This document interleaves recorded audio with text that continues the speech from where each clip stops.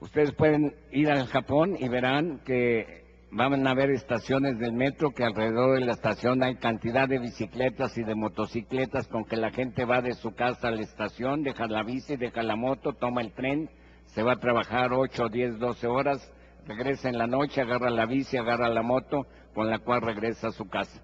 Si está lloviendo, la delegación de Benito Juárez, la de Coyoacán, la de Milpalta, ponen alrededor de la estación cantidad de paraguas que la gente agarra, se va a su casa y al día siguiente regresa ese paraguas a la estación, tal y como sucede en la estación en Nezahualcóyotl, aquí en la Ciudad de México. Nos da risa, ¿verdad?, cuando nos deberíamos de preguntar, ¿por qué lo podrán hacer los japoneses si son mucho más feitos que nosotros? ¿Y por qué no lo podemos hacer nosotros? ¿Saben ustedes por qué? Porque allá se educa bajo el principio de que si no es tuyo, debe ser de alguien. Y las cosas cambian, y ustedes no saben que las empresas, las instituciones en México, tenemos que gastar en poner policías y policías sobre policías, en videocámaras, en cajas fuertes, en alarmas, simplemente porque no se educó bajo el principio de que si no es tuyo, debe ser de alguien. También tenemos el gran poder de transformar a nuestra gente. Miren, el que cumple con sus obligaciones y da más de lo que debe, convierte su mundo en un paraíso.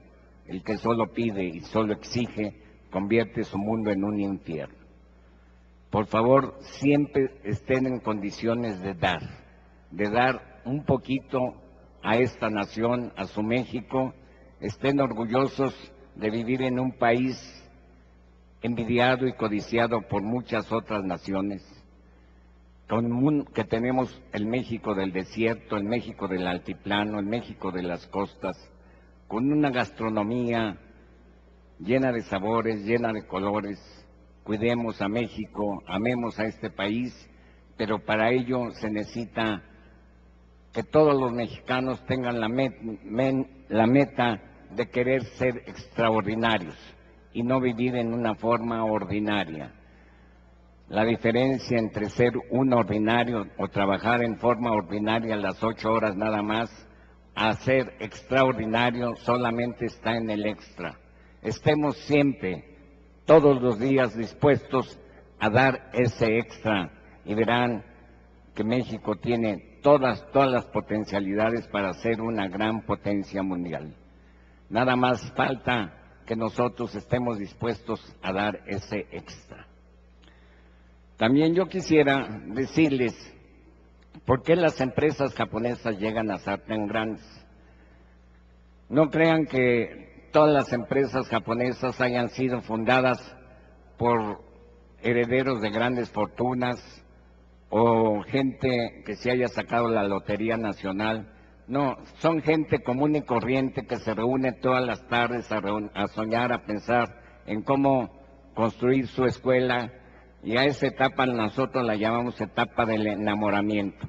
Cuando se firma el acta constitutiva es el acta de matrimonio, y cuando en un tallercito se ponen los implementos, la maquinaria, es el embarazo. Cuando viene la autoridad a cortar el listón y echar agua bendita, es el nacimiento del bebito en presa. Y los 3 primeros años hay que trabajar las 24 horas al día para que ese bebito crezca lo más sano posible. Después del 4.º año es cuando entra al kinder, donde empieza en las empresas japonesas mucha educación, mucha capacitación, muchos cursos, muchos viajes, nuevas instalaciones, nueva tecnología. Hasta los 20 años los empresarios japoneses no le sacan un solo peso a la empresa.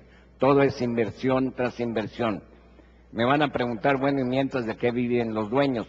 Los fundadores, vivimos de una regla moral de 1 a 7. Si yo no puedo pagar más que 1,000 pesos al de menor jerarquía, la empresa nada más me puede pagar a mí 7,000. Si yo le pago 5,000 al de menor jerarquía, la empresa me va a pagar a mí 35,000. Porque los pescados se pudren por la cabeza, nunca por la cola, señores. Entonces, siempre hay esa, y también hacemos pipí y popó en los mismos baños. En Japón todos los dueños de las empresas hacen pipí y popó en los mismos baños. Eso es muy importante porque en México el directivo, el ejecutivo, el empresario siempre tiene su baño privado, espejos relucientes, jabones perfumados, y el baño del trabajador es un verdadero cochinero. Estas pequeñas cositas hacen que el trabajador de México nunca se ponga la camiseta. También hay directivos, ejecutivos y empresarios que se atreven a poner reglamentos que se va a sancionar al trabajador que llegue 10 minutos tarde, y el patrón llega en 1 hora, 2 horas después en carro último modelo, y al pobre trabajador, y vive a 8 cuadras de distancia. El pobre trabajador que se tiene que levantar muy temprano, tomar la combi, caminar 8 cuadras, tener que venir soportando el olor del peluche del sobaco del vecino por más de 40 minutos, y que por un accidente de tránsito llega 1 minuto tarde, sancionado, lo regresan a su casa. ¿Ustedes creen que ese trabajador, qué es lo que siente? Lo único que siente es rabia, coraje, injusticia. El buen directivo, el buen ejecutivo, el buen empresario debe ser siempre el primero en llegar, el último en irse. El ejemplo arrasa, el ejemplo es lo que causa disciplina, el ejemplo es lo que causa admiración. Y de veras, les digo, de sangre japonesa, hecho en México, que en México tenemos un país extraordinario, que nos debemos de sentir orgullosos de descender una raza que no se atrevía a traicionar a su pueblo. De ese estirpe es el mexicano, y es por ello que yo les pido que siempre anden por este mundo con la frente en alto y el pecho erguido de haber nacido en esta bendita tierra mexicana. Y por último, quiero terminar con un cuento que me contó mi padre y con el cual cierro siempre todas mis pláticas. Había un bosque muy hermoso donde vivían muchos animalitos. De repente este bosque se empieza a incendiar y todos los animalitos empiezan a huir. Solo hay un gorrioncito que va al río, moja sus alitas, vuela sobre el bosque incendiado, revolotea y deja caer 1 o 2 gotitas de agua tratando de apagar este incendio. Va al río, moja sus alitas, vuela sobre las llamas, revolotea y deja caer 1 o 2 gotitas de agua. Pasa el elefante y le dice: gorrioncito, no seas tonto, huye, huye, huye como todos nosotros, ¿no ves que te vas a achicharrar? Y el gorrioncito se voltea y le dice: no, este bosque me ha dado todo, este bosque me ha dado familia, este bosque me ha dado alimento, este bosque me ha dado hogar, este bosque me ha dado amigos, pero sobre todo este bosque me ha dado felicidad. Y no va a importar que yo me muera, pero por simple lealtad voy a tratar de salvar a mi bosque. Y así va al río, moja sus alitas, vuela sobre el bosque incendiado, revolotea y deja caer 1 o 2 gotitas de agua. Ante esta actitud, Dios se compadece y deja caer un fuerte tormentón, y felizmente el incendio se apaga, y al poco rato este bosque vuelve a reverdecer y a florecer, y todos vuelven a ser felices, y tal vez más felices que antes eran. Querido auditorio, a este bosque yo lo comparo con mi México.